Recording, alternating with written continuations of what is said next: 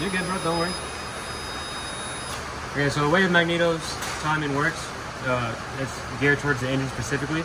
You go to the engine data plate, and you're always gonna look for the spark, which is, let's find it right here. It's cold spark advanced. Okay. And it says 25 degrees down there. So you're gonna time the Magnetos to the engine at 25 degrees plus or minus 2. You have a 2-degree window mark.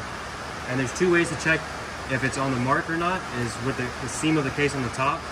If it lines up with the gear up here, there's a marking up there, which would be, it'll show TEC.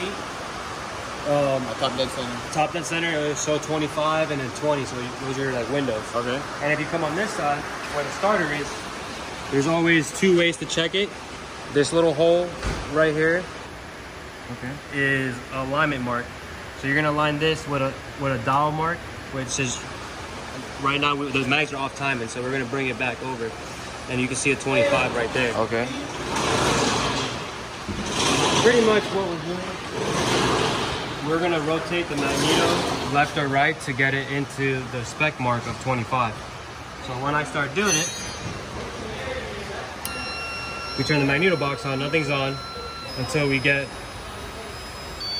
the right's coming on before the left. So we're way off on time on the right engine, the Magneto. Okay. I already have the left mag timed exactly at 25. So I need to get the right to come on after the 25.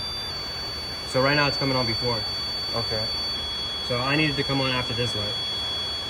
And you're just gonna rotate the Magneto till you get the right marking. And then after you get it in the correct spot that you think you are, you're gonna confirm it with the case and the marking on the ring gear. Okay. And that's how you time mags.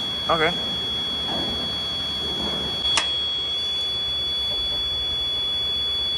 We should get left first and then right coming out right there.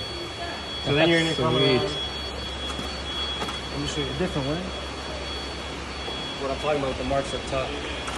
So you're gonna come up top. This is the seam of the case right here. All right. So I'm looking at the seam, and then on the back here, which is kind of hard to see, maybe you might see with the light, but there should be a 25 or and a 20 either direction.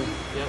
So I'm looking at it right now, and we are on 25 on the dot in the seam of the case, which is top dead center. So we're perfectly timed up right now. And do I see it here as well, on the bottom? Yeah, so if you look right here, there's a 25-degree mark. 25, it's engraved there. And there's a line right here. And that line, if you come straight with the starter, it lines up with the hole in the starter. Okay. Sweet. Yeah.